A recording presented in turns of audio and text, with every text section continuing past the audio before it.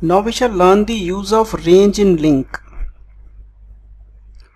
This is how, first of all we learn how range is used, what is the use of range, and then we learn where can it be used. Range is used to generate a sequence or list of integers. It is a sequence 1, 2, 3, 4, 5, or if say between 110, 111, 112, 113, like that. So we can write like this, where x is equal to enumerable dot range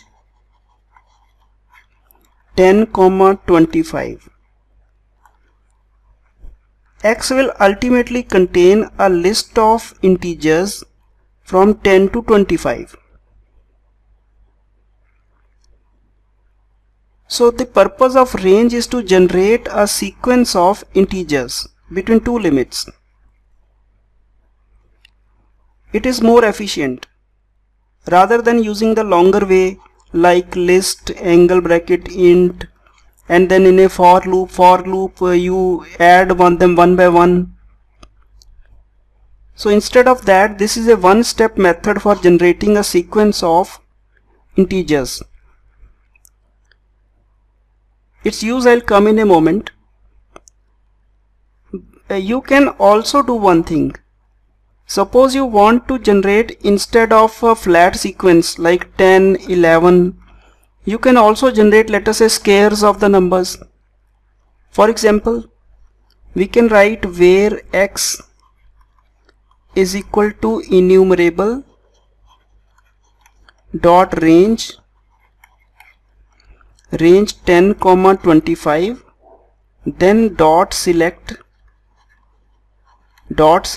x goes to x star x. So what will this generate? This will generate a sequence of numbers, squares of numbers between 10 and 25. So it will contain 100, 121 and like that. You can pass a lambda like this, calculator like this. So this is the use of range. This is the way range is used. You can use that select function to generate a square of list of squares of integers between 10 and 25. Now why would we use it? That's the more interesting thing here. We have seen for loops. We write for int I is equal to 0, I less than 10, I plus plus. This is a traditional for loop. There is a small problem with this.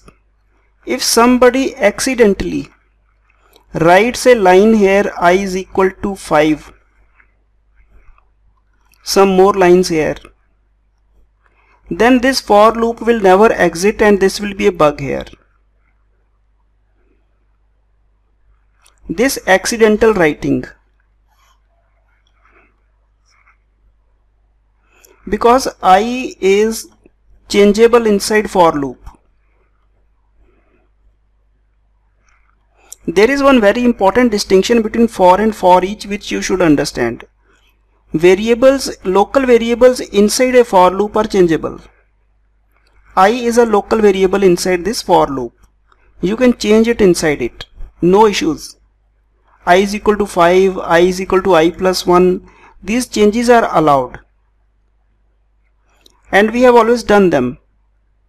Since the days of C language we have been doing them, and it has been like that, and it is like that in C# also. But when it comes to for each loop, local variables inside a for each are not changeable. I can't write for each, let us say, string s in some list, or let me erase it and write it this way, like for each C student data